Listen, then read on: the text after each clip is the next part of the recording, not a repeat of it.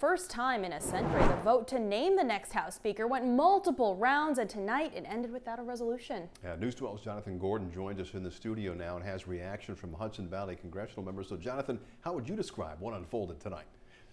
Yeah, well, it was a chaotic start to the new Congress, and it could serve as a bad sign of things to come as infighting between Republicans left the House at a standstill.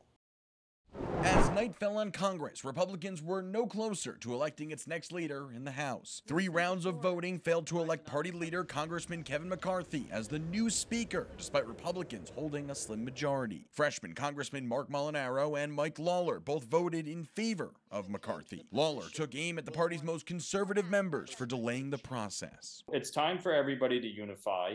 It's time for everybody to move forward, because the reality is the American people didn't elect us to fight over rules. They elected us to legislate. Not electing a speaker means lawmakers like Lawler were not sworn in on Tuesday. I would have preferred to be sworn in.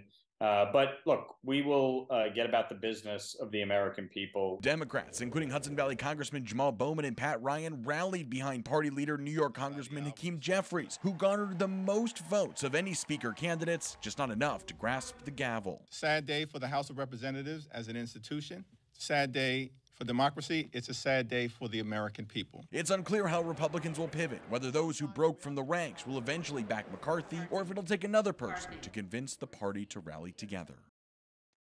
And as for Lawler, he said that he's ready to be sworn in and get going on the priorities that he said got him elected in the first place, like affordability, crime, and the southern border. Ian?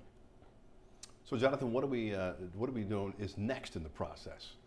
Yeah, well, as you mentioned, the House is expected to resume voting on Wednesday at noon. Now, this will follow hours of closed-door negotiations that are happening right now. Of course, we mentioned it's unclear if this will result in enough votes for McCarthy, but Republicans are working now to try and solidify those answers. Send it back to you.